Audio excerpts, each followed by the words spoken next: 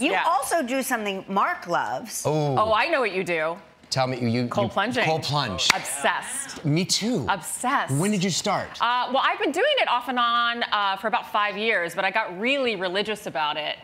Isn't it great? It's so great. Do you dread the first 30 seconds walking up to the tub? Like, you think, like, oh, this is gonna really be... Yeah. And then you get in, it's, like, amazing. Well, it's funny. I think I'm doing it so often now, I think the dread is not there anymore. Okay. And I think about how I feel after. So I think I'm good, but I'm sure, like, I try to explain to people who have never done it that it is very hard. But it's not just physically hard, it's mentally hard. And once they do it, they're hooked. I mean, the dopamine effect is they're like hooked. Insane. I saw you do ice. Do you have... We do both. So we have a plunge, which is so lovely, and it's so convenient, right. you know, because it's cold all the time, but it's expensive. Is it inside? You know, it's like really...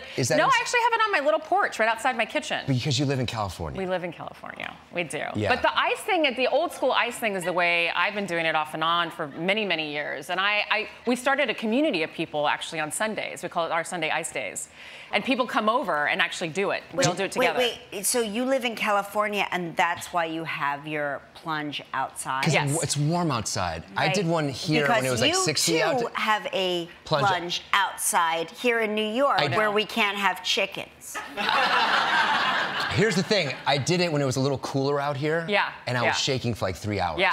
Well, the sun is nice. The sun is definitely nice, but the days that you're shaking more, I mean, you got to look at the good side of it. The dopamine's just kind of kicking all the time, It really right? is. I was so happy. I was like a happy little chicken. Look at her. She's like, we're crazy. You guys call it dopamine, and I call it probably the precursor to frostbite.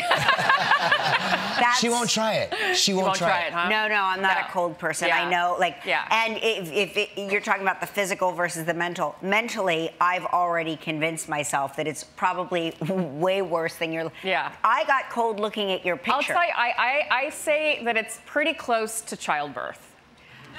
It's pretty close to childbirth. By the way... But I will say this, childbirth for me was over 30 hours, and that's 3 minutes. So I still say childbirth a lot harder. Yes, exactly. Yeah. Sit in that for 30 hours. Yes.